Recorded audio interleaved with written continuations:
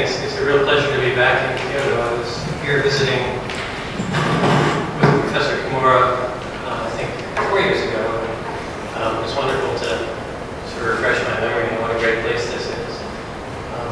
It's also really an honor. I'm very much flattered to be asked to speak here. I've never actually worked directly with Sensei, but from way back, I've been an admirer of his work, friction in liquids. I especially remember when I was just finishing a postdoc, reading papers with Professor Ibuki on dielectric friction and translational motion of ions that I just thought were the best thing out. And our paths have been pretty parallel. We both looked a lot at supercritical fluids, rotational, translational friction. It's kind of surprising, I guess, that we've never worked together. But anyway, again, I'm honored to be here. What I'm going to talk about today is, I'd like to give an overview of where I think our understanding of solvation in ionic liquids lies. And I'm not assuming that people are experts in ionic liquids, although unfortunately I'm sure that maybe half the audience is, but I'll give a little bit of an introduction. And then just some perspectives that I've gained throughout the last sort of 5 years that we've been working on the problem. So first of all, I won't spend a lot of time on what are ionic liquids, or what are room temperature ionic liquids. They're not really fundamentally different from inorganic molten salts. Lithium chloride melts at something like 600 degrees Celsius. The main difference between what we call ionic liquids these days and molten salts is just we've brought the temperature down so that they're liquid at room temperature, or at least below 100 degrees. We do that by increasing the size of the ions, increasing their asymmetry and their inability to pack well in the crystals. And one can get melting points well below room temperature. These are the typical players, and I will talk a lot about ionic liquids and not identify specific liquids I'm talking about, but many of the things we've done and other people have done have used this imidazolium cation, where typically one R group is a methyl group and the other one is some number of carbon, an N-alkane chain of typically 4, 6, 8 carbon atoms. These cation families are paired with anions, and particularly these fluorinated things are very useful because they tend to be the things that give the lowest viscosities and lowest melting points. So anyway, these are what room temperature ionic liquids are. They're neat ionic systems. And not only in Japan, but basically everywhere I know of, there's a lot of excitement about ionic liquids. And I'm not going to go over much of this other than to say that in the last 9 years, research has really exploded into studies of ionic liquids. And in some sense, 92 was sort of a watershed year when the first water and air stable ionic liquids were developed, or the first class of them. And since then, especially the last decade, people have done an enormous amount of work trying to say, what are these things good for? Here are some of the properties that most people will know about. The one thing I guess I want to focus on is one can vary cations and anions by adding functional groups, by adding different lengths of alkyl chains. And it's not at all hard to imagine that one could create a million different ionic liquids. And the idea is that one can, in principle at least, tune these solvents, if my focus is on solvents, but tune these materials to give lots and lots of different properties. And so I'm sure you can't read this, but these are the different areas that Ken Seddon highlighted in a recent review of where these liquids are being used. This one of the more, I guess, strange ones I'll mention. They're even been tested as embalming fluids. They often have antibacterial action, and they preserve tissue and don't have a lot of the nasty properties of current embalming fluids. All right.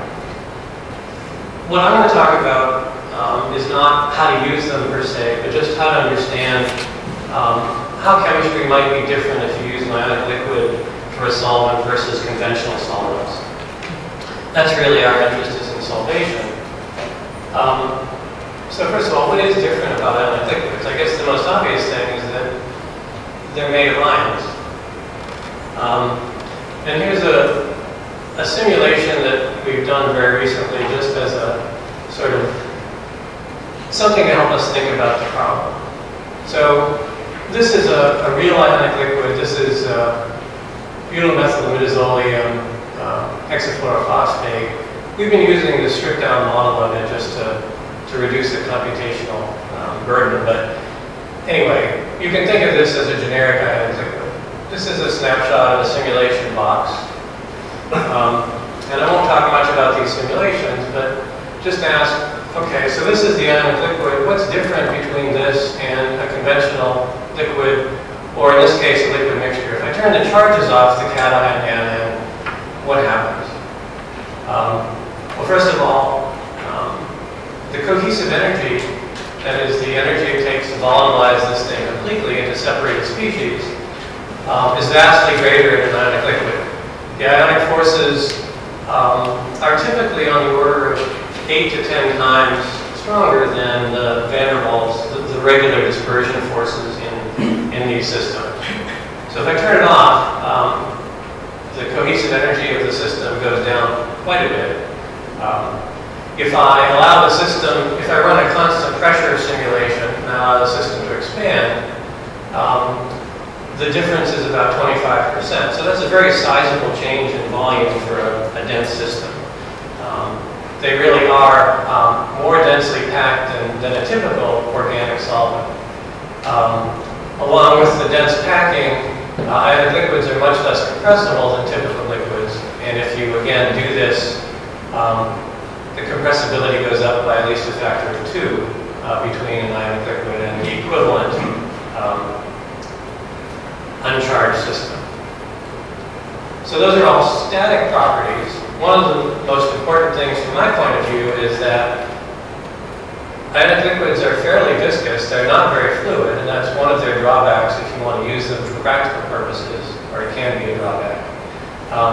If you take the charges off an ionic liquid, keep all the other things the same, and keep the same volume, you find that the fluidity, or 1 over the viscosity, increases quite dramatically. On average, ionic liquids are about 100 times more viscous than conventional organic solvents. All right, so these are some of the differences in this sort of a schematic way between a conventional liquid and an ionic liquid. What does any of this matter? Well, I guess the other thing that I've neglected to say is, if you look at these two snapshots, there's another difference between the two liquids, and that has to do with how the color is dispersed here versus here. I think it's pretty clear that in this conventional liquid mixture where there aren't charges, there's no particular penalty for 2 green things being together. Whereas over here, 2 green things have a negative charge and they really don't want to be together. There's quite a lot of charge ordering that goes on in an ionic liquid. And this is just some radial distribution functions showing this charge order. I don't think it's important to go into any of the details here, but say the red curve, I have a central, this is an anion in the ionic liquid. If I go out from this central anion, I hit rings of cations, anions, cations, anions. And that's the strongly oscillatory behavior. Now, these peaks aren't tremendously high, but the order persists for quite a long ways. That's different than most conventional liquids. More importantly, though, this ordering belies a very delicate balance of charges. So here's some other slightly different calculations. If I replace this by an uncharged solute, and just ask, what is the electrical potential at the site of that solute? It should be approximately 0. And it is. Again, these are simulation numbers, but on average, the potential is almost 0. It's not 0 because the cations and the anions are different size and shape, so there's a little bias. If I ask how that essentially neutral electrical potential comes about, it comes about by a really delicate balance of very large interactions with the cations in the system. So for this particular box of 343 ion pairs, the cations, these are atomic units, give a value of 10 for the potential at this neutral point. The anions give also a value now of -10, and the difference is essentially 0. So there's quite a large difference between the actual interactions going on and what the potential is due to those net interactions. Moreover, if you look at the fluctuations in this value, they're quite small. So one can say that there is a balance of electrical interactions that's quite impressive. There's something like a 10⁴ difference between the sizes of what individual ions plus and minus give you at the site of this solute and what the actual fluctuations around that value are. So there's a very, very tight coupling is all I'm trying to say between charges. And that's different. There are similar effects in polar liquids, but it's much more severe here. So what does that do? How do typical solutes, when you put them in this environment, how do they see things? So first, talking about solvation energetics, it turns out that solvation energetics aren't very remarkable in ionic liquids. Because we like spectroscopy, we've done a lot of work looking at solvent chromism, taking probe molecules that are sensitive to solvent polarity and looking at their spectra in ionic liquids and comparing them with conventional solvents. We're certainly not the first to do this. Many, many people have done this many, many times. And the answers that people have gotten are all about the same. So here's data for one of my favorite molecules, Kummer 153, absorption spectra, emission spectra. The solid curves are conventional solvents. This is an alkane 2-methylbutane, and this is DMSO. Nice shift in the spectrum because it's a good probe of solvation. The key point is that if you place an ionic liquid on this plot, you find that it falls toward the most polar end of the spectrum of conventional solvents. But the spectrum is not at all remarkable. It's not much more polar than a conventional polar liquid. The shape of the spectrum is in no way different. The same holds for emission. So the spectra are not remarkable. If you look at these spectra in more detail, we've looked at 21 assorted ionic liquids with this probe. We find that in all cases the polarity is rather like the most highly polar solvents that you can get.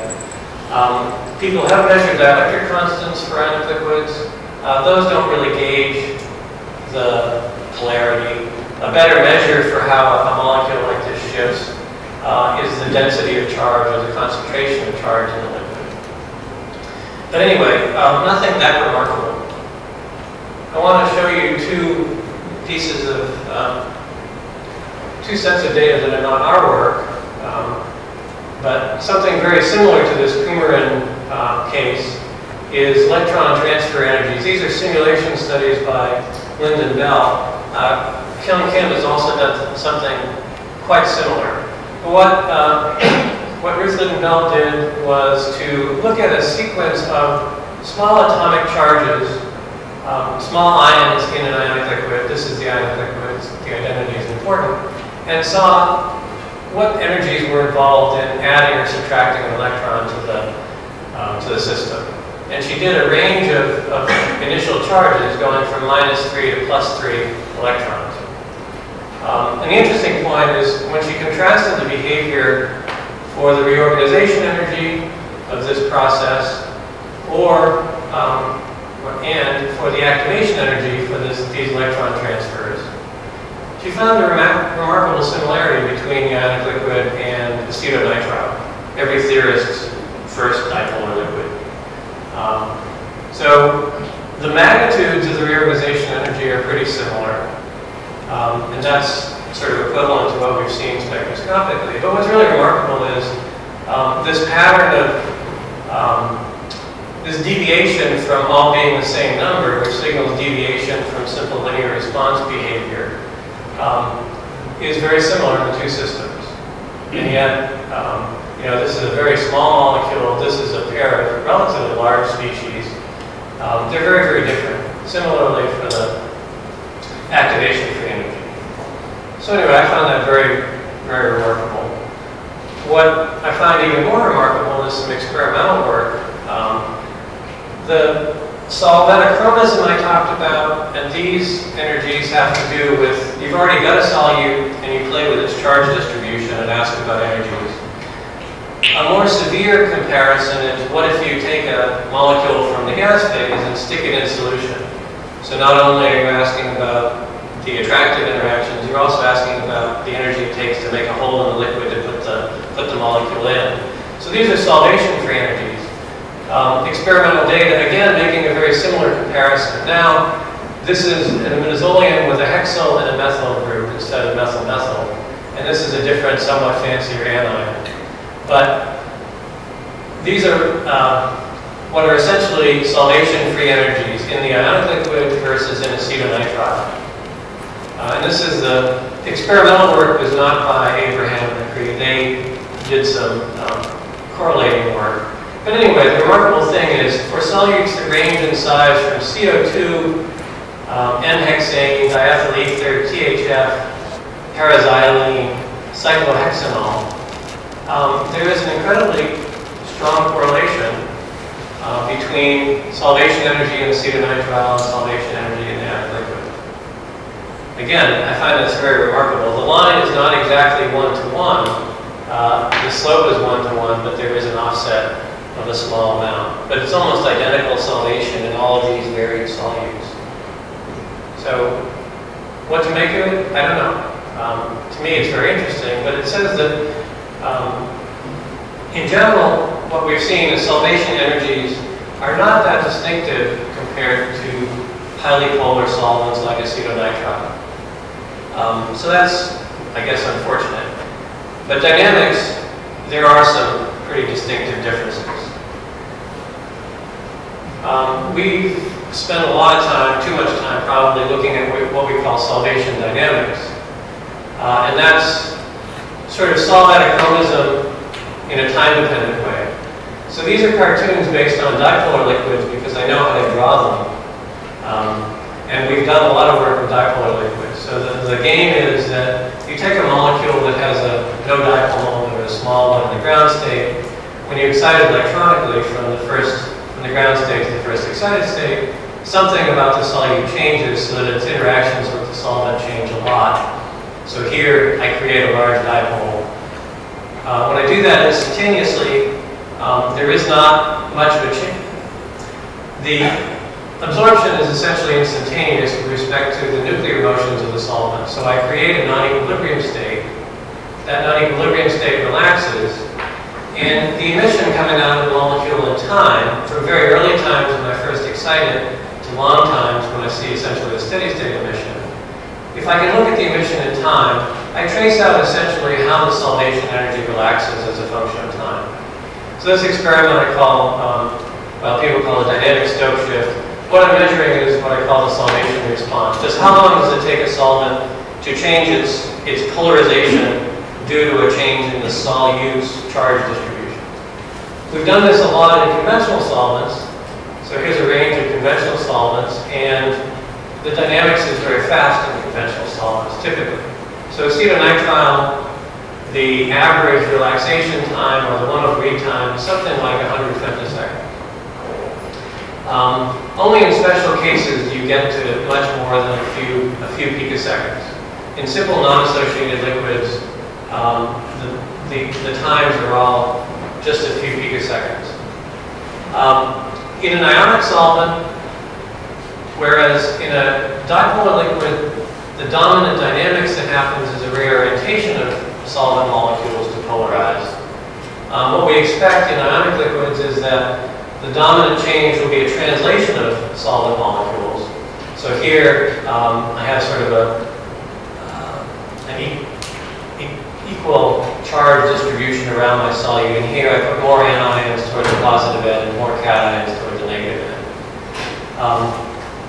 Because this tracks in a crude way of viscosity, I expect ionic liquids to be slower in general than conventional liquids. And as I said, I expect a translational mechanism. We've measured this dynamics, and the details aren't that important. But when we take a probe molecule, in this case, this molecule, and we excite it and watch the spectrum move in time, we see this simple relaxation. There's nothing fancy going on. We map out how this is just pretty, but basically we're watching the peak of the spectrum evolve in time and getting this response function. We've looked at quite a few liquids, and so these are some 21, I think, ionic liquids. These are some similar number of dipolar solvents. And in first pass, the dipolar solvents are much faster. On average, the viscosity of a conventional organic solvent is about 100 times less than an ionic liquid. And on average, the solvation times are about 100 times slower in ionic liquids for that reason.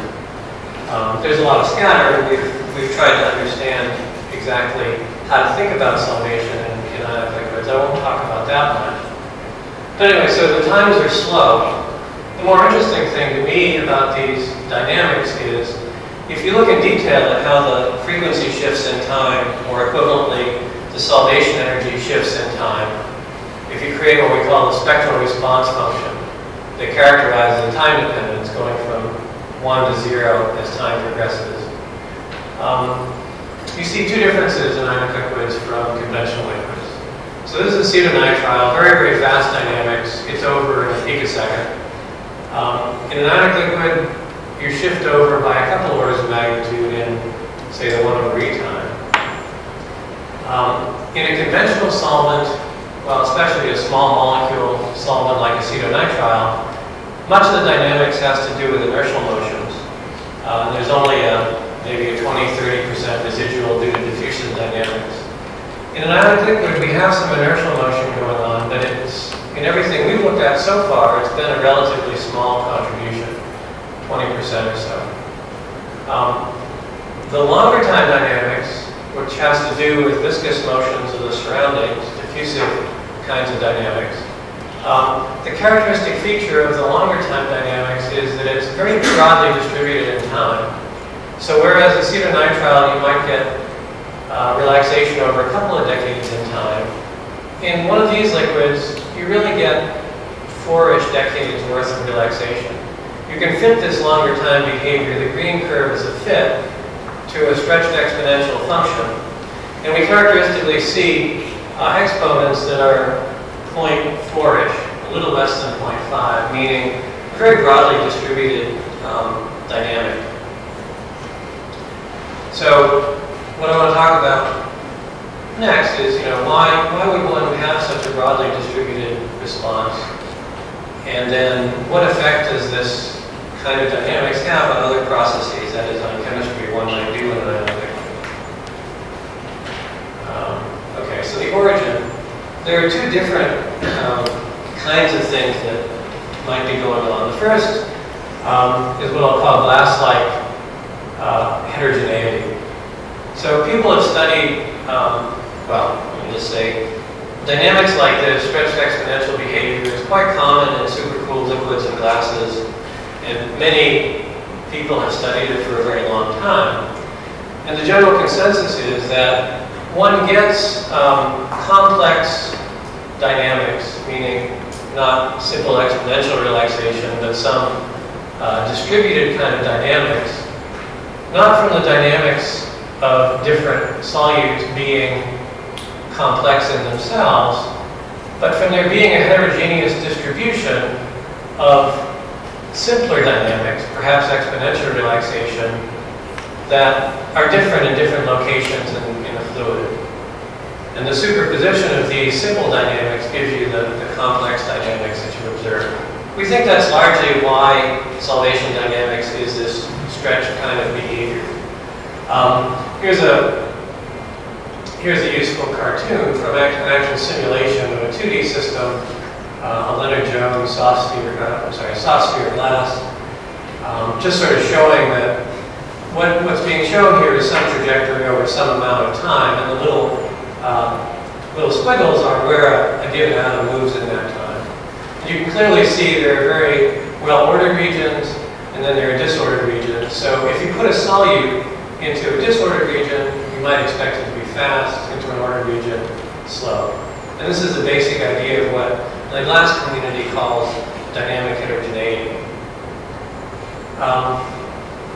We want to know whether this kind of behavior is what's causing the complex dynamics we see in ionic liquids. And to do that, we use what we call red edge excitation experiment in order to site select different, hopefully dynamically different regions in the fluid. So the idea is similar to hole burning spectroscopy and other things that you might have heard about. This is the absorption spectrum of a molecule, coumarin, in an ionic liquid. And the basic idea is this absorption spectrum is inhomogeneously broadened. And an analysis of the spectrum based on a line shape that we get from nonpolar solvents tells us that this spectrum is a convolution of an underlying structure, the same for all molecules, or close to the same, and then some distribution of site-dependent shifts. And the distribution of site-dependent shifts that goes with the spectrum is this. So it's relatively broad compared to the overall width of the spectrum. Anyway, we can analyze spectra to pull out what this distribution is. Knowing that, what we find is we can analyze, if you excite the spectrum at different places, and if you look at what the fluorescence looks like coming out after you excite in different places. If you work in a frozen environment where there's no solvent motion at all, excitation at these different places would give rise to these different emission spectra. And one can see this and reproduce the experimental behavior pretty well in low temperature solvents. So anyway, this purple spectrum, the bluemost emission comes from the bluemost excitation wavelength, the redmost comes from the redmost excitation wavelength. There's quite a substantial shift. This is called red edge excitation spectroscopy. You would also see the same behavior if you looked very, very quickly in time and looked at where the spectrum was at time 0. You would also see this difference in frequency. Then after a short time, the spectrum would relax. But you could see this at room temperature too if you looked fast enough. Okay, the idea that's important though is this sort of shows that by exciting different places, especially on the red edge, you can create different sub-ensembles of the overall site distribution of energies. This black dashed curve is what the distribution of spectral shifts due to solvation is in the ground state. And these other curves show what you get, what you put into the excited state by exciting in different places. So you can take this distribution, and especially on the red edge, you can create a much narrower distribution, and one that's 2,000 wave numbers, almost 10 kT, lower in energy on the excited state. So again, red edge excitation puts you way over here on the excited state potential. So the main point is that by exciting in different places, you can access differently solvated chromophores. We can then use that and try to say, okay, if I excite different sub-ensembles of the distribution of environments, do they relax at different rates? So I can do that looking at solvation dynamics itself. This is a coumarin experiment. If I excite here, here, here, here, here, on this edge, I'm exciting something that starts out fairly blue. It will shift more than if I excite here, because I'm already starting partly solvated. But the question is, if I excite in these different places, are the times for relaxation, the normalized relaxation, different or not? Our experiments are not great at this point, but we believe they are different. And just look at this curve. We believe that if we had enough time resolution to see well, we would see something like a twofold change in the solvation time from the blue edge of the spectrum to the red edge where we can access. So this tells us that solvation is a heterogeneous process. Starting with different solvation environments, different solvation energies, I get different relaxation rates. So solvation is heterogeneous or non-Gaussian. We're looking for these, forget it. A little bit easier experiment, or a lot easier experiment, is trying to look at chemical reactions and doing the same trick. So exciting different places along the absorption of a chromophore that's going to react and looking for different kinetics. Okay, so this is a molecule that isomerizes about a double bond. It has a small barrier to the isomerization. In conventional room temperature solvents, this process takes about 30 picoseconds. In an ionic liquid, because the viscosity is a lot higher, it takes several hundred picoseconds. But if we excite at different places on the absorption spectrum, we see significantly different reaction times. Varying from, if we excite at the peak, which is sort of the average of the distribution, out to as far as our laser lenses go easily, we get something like a 30% variation. If we go further, presumably we'd see more. So this isomerization, again, displays this heterogeneity. Different environments are giving rise to different rates. Here's just another example of a faster reaction. This is essentially barrierless in the excited state, and so in a conventional solvent, the dynamics is about a picosecond. And here again, exciting at these different frequencies along the absorption spectrum, we see a change of about 60% from the peak out to the edge, as far to the red edge as we can get to. So the shorter the time in general, we do expect the larger the heterogeneity, but the main point is that we do see kinetics that depend on environment. One last example. Those were two isomerizations. Electron transfer in this particular molecule is also heterogeneous. Here, the kinetics is difficult to unravel, but if we just look at steady state spectrum, and we excite, this is the absorption spectrum, if we excite this range of wavelengths, the relative amount of the initially formed state, so initially you excite locally this part of the molecule, and you get an emission that's here, the LE state.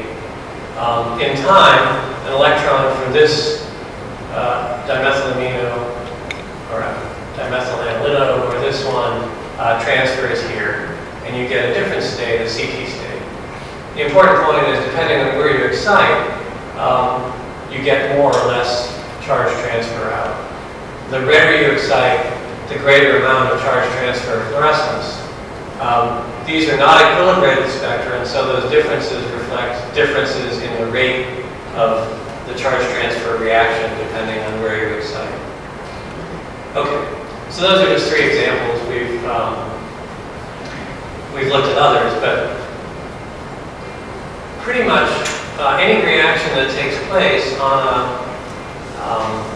less than a nanosecond timescale, one expects to see this kind of heterogeneity because solvation and structural relaxation takes a nanosecond or more in these liquids. Okay, the picture I painted here was of a fluid that was structurally the same everywhere, but different regions, because of tacking at time zero or some other effect, have different kinetics. There is a different kind of heterogeneity in these liquids that people are quite excited about, and that's what I call amphiphilic heterogeneity. This is probably the world's most famous ionic liquid picture. It comes from a simulation of Lopes in quite a few years ago now, where he just simulated a box of imidazolium with an 8-membered chain on it, PF6. And what he did was to color code pieces of the molecules into polar pieces, or ionic pieces, and non-polar pieces, or uncharged pieces, into red and green. And he saw quite a dramatic segregation of these regions of the liquid. So this is a a single component. Well, no, it's not a single. This is, on a large length scale, a homogeneous system, but it's one that would like to phase separate if it could. But since this nonpolar part is attached to the polar part, it can't. It does the next best thing and creates regions of nanometer size where the alkane parts in green segregate and the more polar PF6 and mid-azolium charged parts segregate. So this nanometer scale heterogeneity was also seen by both the co-workers in simulation. It took a year or so before people saw it in experiment, but X-ray scattering experiments, this is now looking at a series of liquids like this, anion PF6, cations these with different chain lengths here from C8, which is this example, C6, C4. If you go to longer chain lengths, what you find is a small angle peak whose dimension matches roughly that of the size of the alkane chain. And the effect is a little hard to see. There's still definitely something here, even for a butyl chain. It gets quite pronounced for longer chains. If you go to long enough chains, you get liquid crystalline type structures. But for C8 and less, you don't get anything other than isotropic liquid phase, but you get this structuring. And the domain size behaves in a nice, consistent way with alkane chain. So many people, us included, are excited to try to understand different aspects of this structuring. So if you're interested in solvation, what kind of effects should this domain formation have on solutes? Here's again some simulation work by Lopes, looking at, this is now butyl methylamidazolium PF6, color-coded in the same way as the last slide, but now looking at if I put N-hexane in this ionic liquid versus if I put acetonitrile in this ionic liquid, it makes sense, and the simulations show that the hexane likes to live in the alkane regions, and a polar molecule, dipolar molecule like acetonitrile, likes to live sort of in the in-between regions between the polar, between the charged groups and the alkane groups. So there's definite partitioning of molecules according to simulation. One of the things that I find puzzling is that where do we see effects of this in the experimental data? One of the things, these are just spectra of coumarin, but spectra of any other, electronic spectra of any other probe molecule we've looked at has not shown anything that says that ionic liquids, these longer ones, are any more heterogeneous than any other system. I would perhaps expect the width of the spectrum in the ionic liquid, that's the dashed curve, to be different if we were really seeing very different environments in the same liquid. Also, a lot of the solvation data, it's curious that ionic liquids do dissolve nonpolar things, at least benzene-like things, maybe not pure alkanes very well, and also dissolve highly polar things.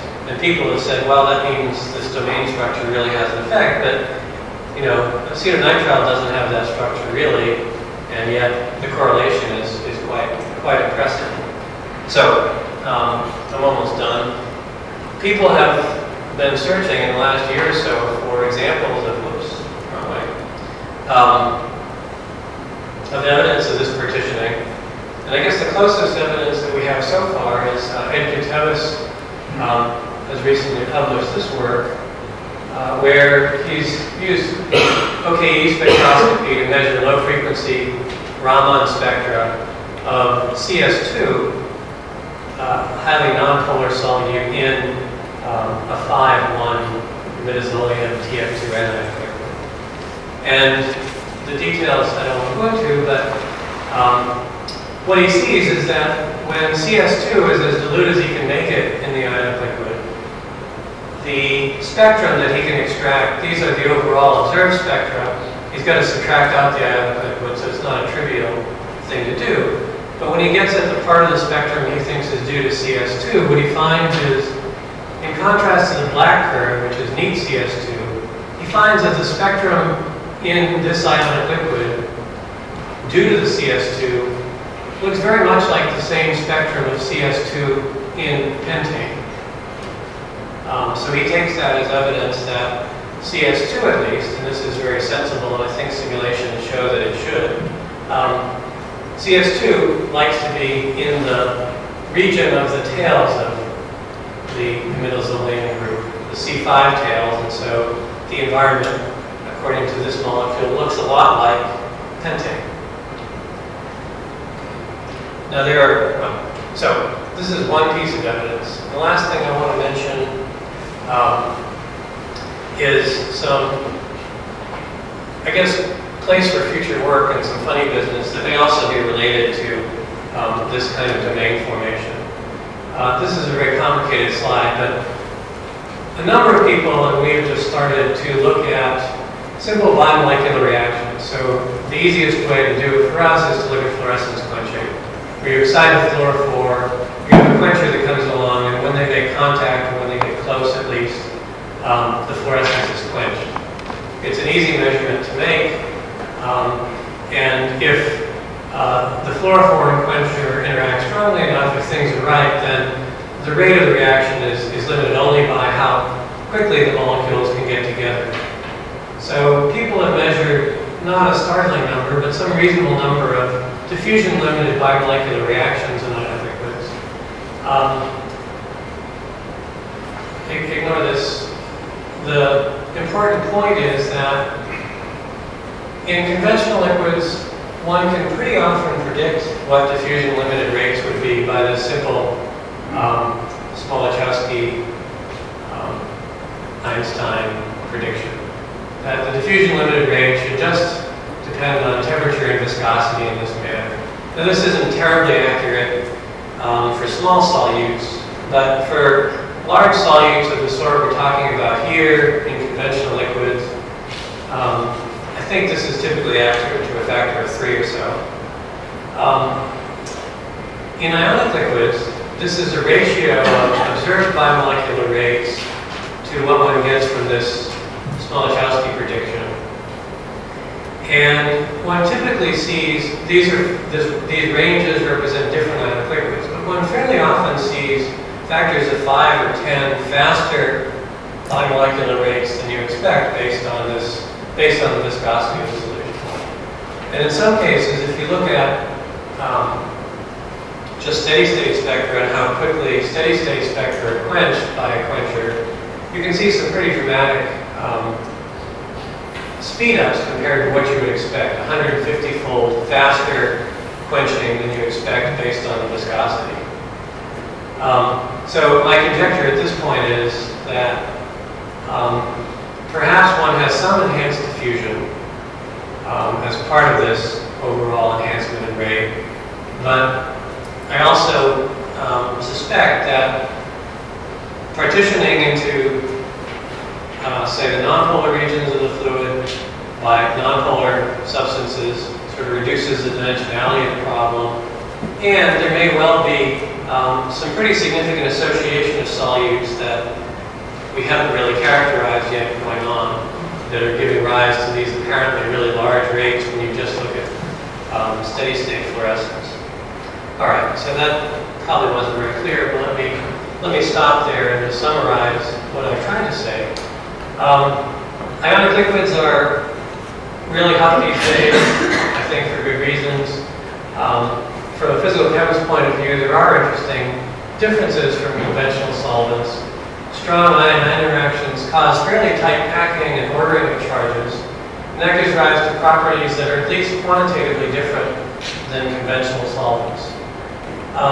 Surprisingly, though, solvation energies don't appear to be that different than what one sees in simple conventional solvents like acetonitrile. What's really distinctive are dynamics. Solvation dynamics is an order of 100-fold slower in ionic liquids. Structural relaxation, I won't talk about that. This slow dynamics, then, means that processes that one would not see any heterogeneity in in a conventional liquid, processes that take place on a picosecond to nanosecond timescale, one does observe heterogeneous kinetics. Depending on where you excite, you get different dynamics. So this is, I think, something that people have not seen very much of, but I think it's widespread in ionic liquids if you're working with fast reactions. And the last things I said sort of perhaps too quickly was this nanoscale domain segregation due to the fact that you've got polar and nonpolar regions is an interesting wrinkle that we still don't quite understand how it impacts solvation. In some ways, it seems like it doesn't have much effect at all. We're still looking for where it does play a role. And then I talked a little bit about diffusion-limited reactions. I think they're interesting things to be understood there. They're unexpectedly fast in many, many cases, and I suspect that it has something to do with this domain structure and aggregation of solid U molecules. All right, then with that I'll stop and just acknowledge that our work in this area has been funded by the Department of Energy. Lots of different people have worked on this. These are just two relatively recent photos of my group. I won't single people out except to say that Gary Baker is not a student. He's a co-worker at Oak Ridge who's helped us out by supplying a lot of ionic liquids over the years. I'd like to especially thank him. Anyway, thank you very much for your attention.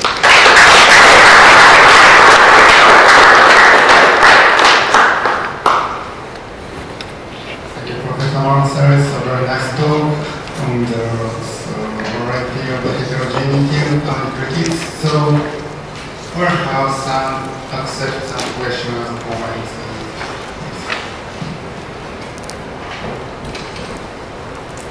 Yes, your a last remark, your influence of the diffusion influence of reactions. It was very interesting to me. When I see the yes, so the reactants are uncharged in most cases, and the products are charged. Well, the reactants are uncharged. The products, there is electron transfer typically, and then the electron goes back pretty quickly. But yeah. So these K observed is of course experimentally observed values. And how about the KD? So KD is just knowing viscosity of these liquids. So just you estimate by this equation. Right. So this is a small molecules and the ionic liquids are very viscous. So Stokes-Einstein relation does not hold. So that will increase this ratio. Yes. So I believe some part of this is due to faster diffusion. We've actually there haven't been this collection of reactions, to my knowledge, the only measurements of actual diffusion constants of the species involved. Professor Kimura has measured actual diffusion constants of the I2 minus reaction. We have measured diffusion constants for this pair of reactions. And what we find is the diffusion coefficients are larger than predicted by this Stokes-Einstein equation, but by a factor of 2 or 3. So they account for some part of this, but not the dominant part, I don't believe. And also note the difference I didn't point out. These are uncharged species reacting. Charged species reacting, you don't get these very large differences. Okay, thank you.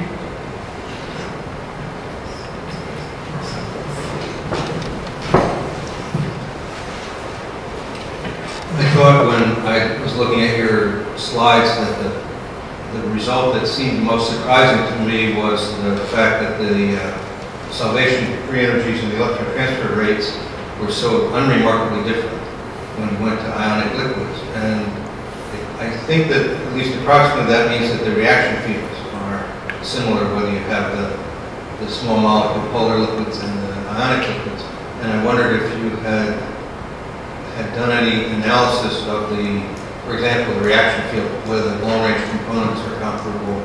I mean, the implication is somehow that the molecule that you're focused on doesn't see the molecularity of the dipole in some sense.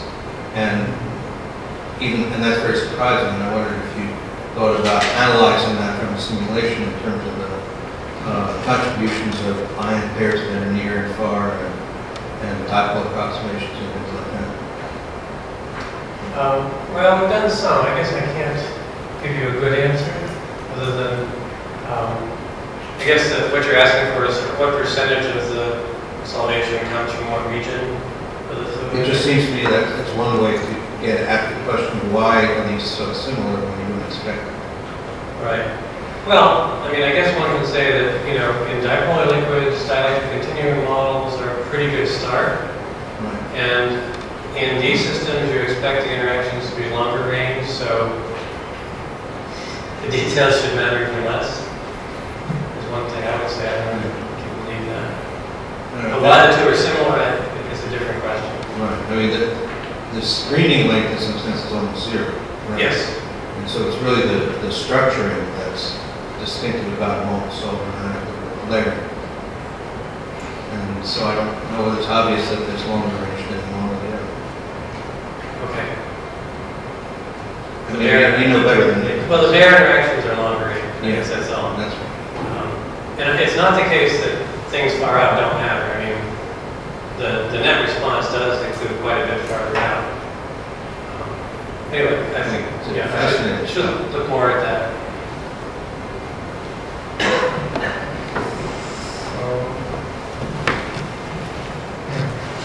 So it's time to proceed next. So time